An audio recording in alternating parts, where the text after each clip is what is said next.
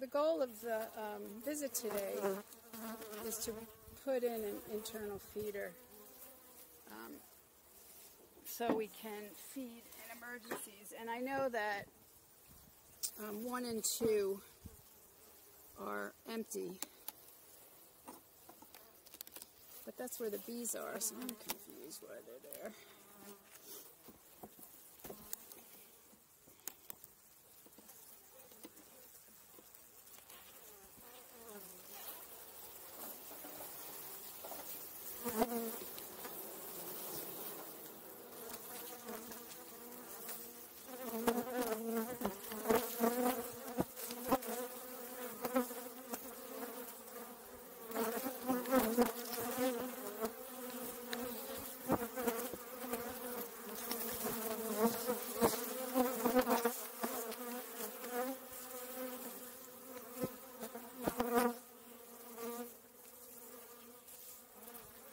Why are they on this?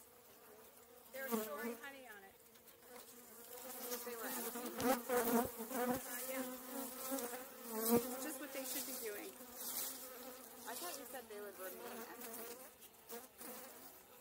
I thought so.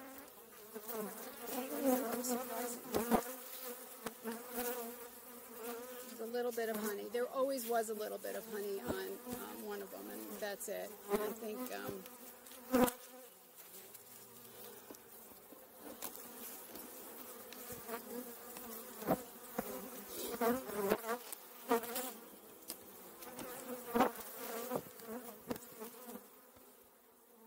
I use internal feeders on pretty much all my hives except for the really strong ones. What you're seeing is an example of an internal frame feeder that replaces 1 or 2 frames, and you pour sugar water into it for emergency feeding.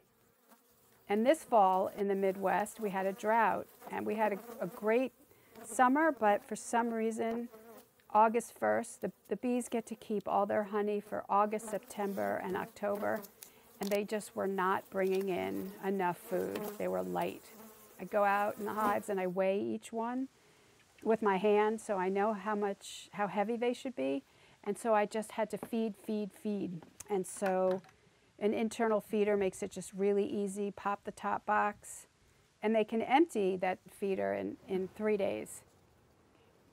I'll take the feeder out in the summer when I know the bees are thriving, and in the fall I put back the feeder and I keep it for fall feeding and spring feeding.